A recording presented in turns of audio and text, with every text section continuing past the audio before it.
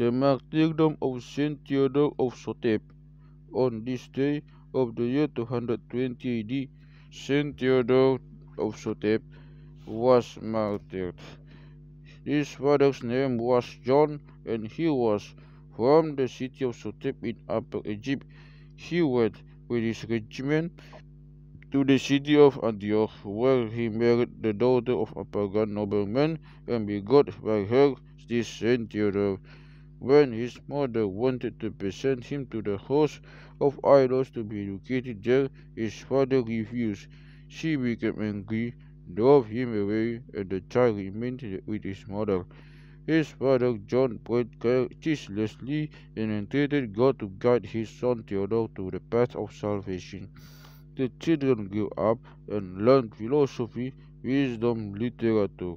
The Lord Christ illumined his heart, and Theodore went to a righteous bishop who baptized him.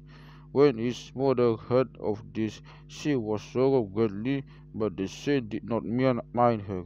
He joined the army and advanced in the ranks until he became one of the great generals during the reign of Emperor Lucianus. The people of the city of Ephesus worshipped a great serpent and offered to him a human sacrifice every year. While Saint Theodore passing through this district, he saw a woman crying bitterly. He asked her about the reason for her crying. She answered him, saying, "I am a widow, and they taken my two sons to offer them as a sacrifice to the serpent, although I am Christian." He said to himself, "They have wronged this woman, but God shall avenge her." He came down from his horse and turned his face towards the east and prayed, then drew near the serpent.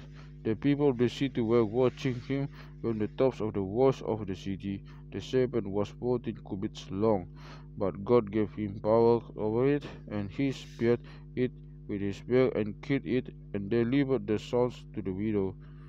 After this, Theodore came to Egypt to search for his father, and he stayed with him until he died, and then returned to Antioch.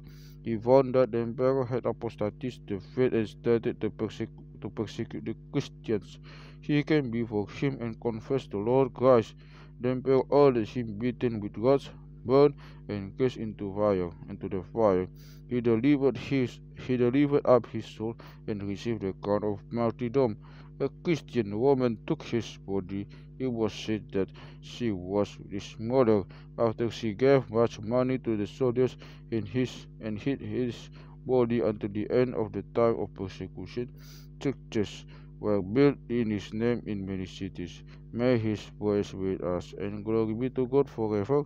Amen.